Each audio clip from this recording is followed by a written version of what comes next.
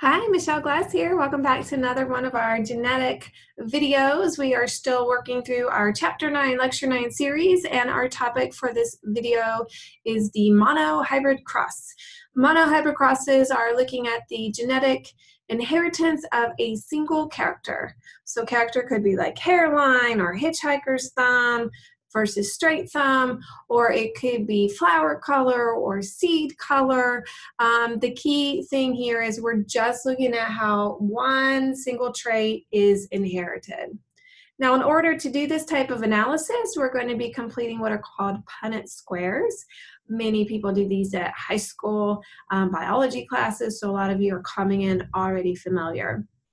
If you remember from meiosis, and we talked about this in the prior video, you are going to see that each parent has two alleles of each of the genes that they can pass on to the offspring.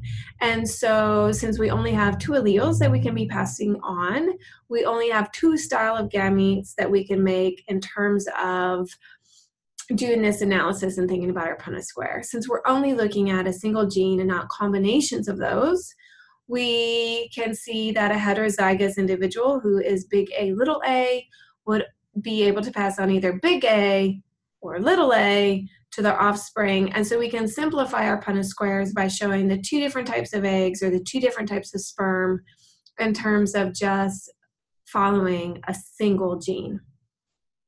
The middle boxes of your Punnett square represent your possible fertilized eggs. So when the sperm meets with the egg, what kind of a zygote might you see there? So let's do our P generation cross. P generation crosses by definition are true breeding crosses. So that means we are crossing a homozygous dominant times a homozygous recessive. We're going to stick with what Mendel did in terms of looking at flower color of pea plants. So we're going to have our purple plant as homozygous dominant and our white flower plant as homozygous recessive. Now I have used my letter A's here to represent my characteristic for flower color. I could be picking any letter. My training actually says, okay, if purple is dominant, let's use capital P for purple and lowercase p for white. But I haven't done that here. I've used the letter A. So you can put either parent on the top or the side. It doesn't matter. So if my parent is homozygous dominant, they can either pass on a big A or a big A to their offspring. And if my parent is a homozygous recessive, they can either pass on a little a or a little a to the offspring. So then what I do is I put in my fertilized eggs, my possible zygotes. So I'm going to look at my first possible combination. Notice I wrote in my capital letter and then my lowercase letter. This is a good habit, a good kind of protocol to go with. This helps you read your Punnett square very easily. Then I'm going to look at my next possible combination. Okay, see if you can finish up your bottom row on your notes. Pause it if you need to. Okay, and so I'm getting the same thing down below. And so because I have crossed a homozygous dominant and a homozygous recessive, I'm going to get 100% purple plants. And we already know this from our prior discussion. We can describe our phenotype of our offspring, the physical expression, as 100% purple. And we can describe our genotype as 100% heterozygous or hybrid. So that's big A, little a. Okay, so let's do another monohybrid cross, but this time let's do our F1 generation. So we're going to cross two individuals that are heterozygous. So again, each parent can pass on either a capital A, a dominant allele, or a recessive allele, lowercase a, in their gametes. So we can list those top and side. And then see if you can fill in your boxes without my help. So pause to give yourself time. Here's your first box, big A, big A. Okay, fill in the rest. How'd you do? Good job. All right, so now let's see if we can figure out our phenotypic and genotypic ratios or percentages. Phenotype, remember, is physical expression. So we should see 3 that are purple and 1 that's white. 3 out of 4, or 75% of the offspring, will have purple flowers. 1 out of 4, or 25% of the offspring, will be white.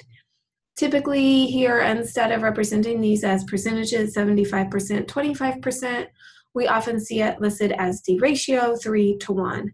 Now this is classic Mendelian ratio.